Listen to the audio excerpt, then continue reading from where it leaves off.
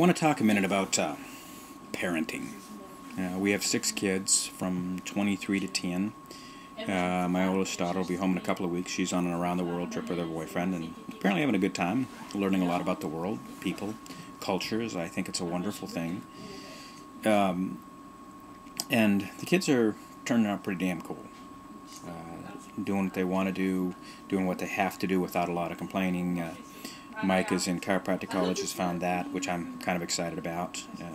It was neat. I was in England for the last couple of weeks, and my son came home, my other son Ian came home, and he beat himself up pretty good, and so I talked Micah through some things to do, and he said, well, it worked. So it's neat to have somebody that can fix, somebody else in the family can fix people too. But my wife has written a book called Rule Number 1, Mom Has Fun. And basically, we have 6 children.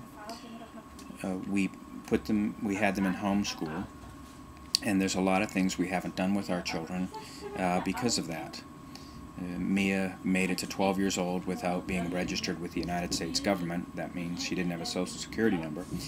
And so I took her into the office, and they said, we have to have school records. And I said, oh, this is Texas. You don't have to have them.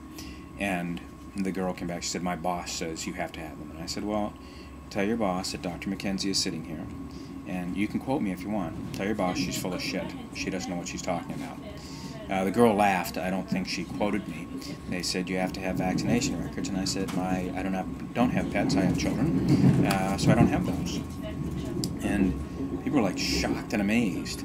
But we have been told for 20-some years that we can't live our life. With kids, we travel where we want to. We've lived between Hawaii, Texas, and Switzerland. And the fallout from our life that has come around us has been absolutely astoundingly good. Our kids have turned out great.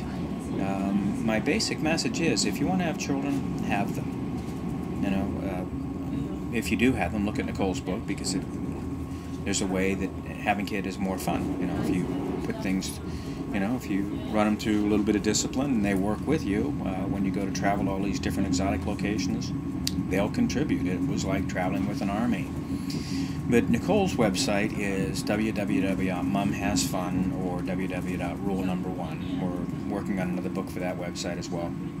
But take a look at it. The 120-day class gives you some real practical stuff to do to soothe your children's system. And like I said, I was on the road for 3 weeks, went to see some clients of mine, and a lot of them didn't know that the purpose of time out is to soothe the child's system. You know, they're in this wild, erratic place, and you sit them down and say, sit there, get that up and out of there, and then you tell them you love them, and you let them get it up and out. And they feel better, you feel better, and they oftentimes quit doing something that annoys the shit out of you. That's www.momhasfun.com.